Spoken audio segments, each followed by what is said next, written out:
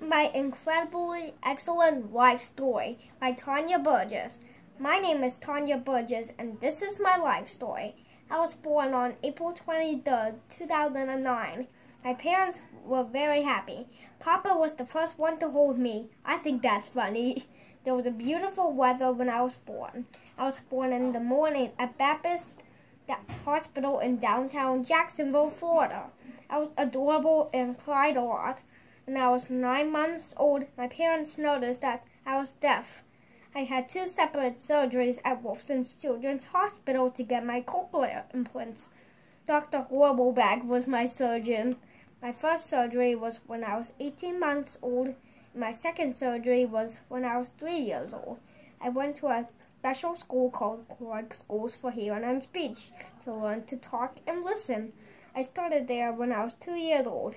I worked really hard while I was there. When I started Clarke, I couldn't talk at all.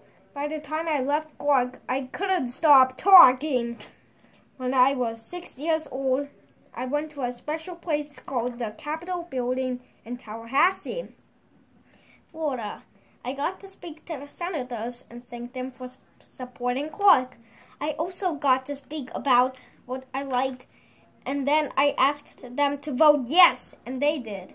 A couple months later, I graduated from Clarke School. On August 16th, 2016, I started second grade at Beaches Episcopal School, and I am now having a great time at Beaches Episcopal Schools. My grades are really awesome, and everyone loves me. My life is awesome. Oh, I also really like to eat macaroni and cheese and watch NASCAR or America's Funniest Home Videos. To be continued.